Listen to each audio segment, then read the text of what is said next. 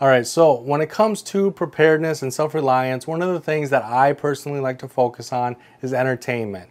I feel like mental health is extremely important. I feel like laughing and having fun with everybody can really take a stressful situation and make it a lot better. I feel like morale is extremely boosted when everybody can sit down and enjoy a fun game together.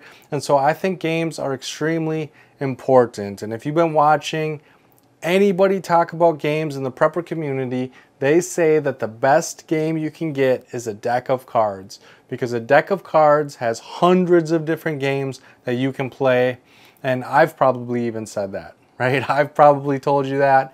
Everybody says that.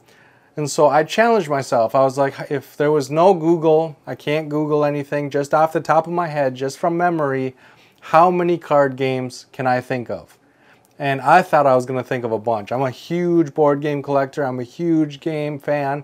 I like card games and board games, and I thought I was going to get at least 50, right? I got 11. There are 11 games on this list. I could have spent more time on it, but if I would have spent more time on it and really crunched and thought hard, I probably would get 20 at most, maybe. Nowhere near 50, right? And so it really was eye-opening for me. And so I want to know right now, in the comments section, pause this video and let me know how many card games you can play with this deck of cards without Googling games. Like, what games can you think of? Let me know in that comment section. And yeah, hopefully you do better than 11. And to be completely honest with you, out of those 11, if I only had this one deck of cards, nothing else, just a deck of cards, I could only play 6 of these 11 games. And so, yeah, it's not as versatile as you would think. The first game is Crazy Eights, Go Fish, King's Corner, War, Old Maid, and Solitaire. So those 6 games are actually, I'm pretty proud of those 6 games, because Solitaire you can play by yourself, you can entertain yourself. Old Maid is best at 3, War is best at 2, King's Corner is good for 2 to 4 players, Crazy Eights is good for 2 to like 6 players, Go Fish is good for like 2 to 6 players. And so there's a lot I can play by myself, I can play with a lot of people, and I don't think that those 6 games are going to get boring, right? It's not like you're going to play it once or twice and then just be done with it. They're games that you can play over and over and over and over again and still find entertainment out of them. And so those are good 6 games. And then if I add paper and pen, I added spades and hearts, right? Because hearts, you need to be able to keep score. Spades, you need to be able to place bids and then score off those bids. The problem with spades and hearts, though, is that you need exactly 4 players.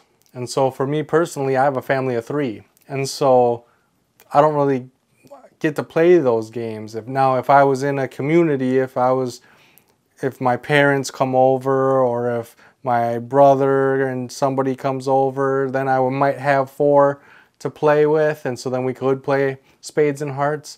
But just as is, I don't get to play those games very often. And then the last 3 is kind of a cheat as well. I need poker chips. And if I have poker chips, I can play blackjack, Texas Hold'em, and poker. And when I think of poker, I think of like 5-card draw, 5-card stud, 7-card draw, 7-card stud, you know, like standard poker. So it's a cheat because technically all 3 of them are poker, but also it's a cheat because I don't remember if a straight beats a flush or if a flush beats a straight. I don't remember if 3 of a kind beats 2 pair or if 2 pair beats 3 of a kind. And so in my personal poker chips, I have a printout. I printed out the hand order. So if I have my poker chips, I can use that printout and I would know what hands beat what. But if I was using somebody else's poker chips, I would just have to make it up. Like, I don't know. Hopefully they know, because I don't. And so, again, my goal now is I'm going to make a printout. So hopefully you left your games that you thought of in the comment section down below. I'm going to put a bunch of them together. I'm going to make a printout of games. I'm going to put it in my poker chips with the hands, the poker chip hands, or the poker card hands. I'm going to put them together so that if we are in a power outage situation, if we are in a situation where we don't have Google to look up things, because a lot of times the power goes out, you don't have internet, you're trying to preserve the battery on your phone for emergency alerts and checking the weather and checking to see how long the power is going to be out. You know, you're trying to preserve that battery. You don't want to waste it looking up card games and rules and different things. And so I think it's a great list to have. And I hope to make a longer list of more games. I hope to have more games that just include this one deck of cards and that don't need poker chips or pen and paper, so that it's not as cumbersome. I can literally just have this one deck of cards. So yeah, it was really an eye-opening experience for me. Hopefully it gets you thinking, because if you only know 2 games with this deck of cards is only 2 games. Where if another person like me knows 11, I can get 11 games out of this.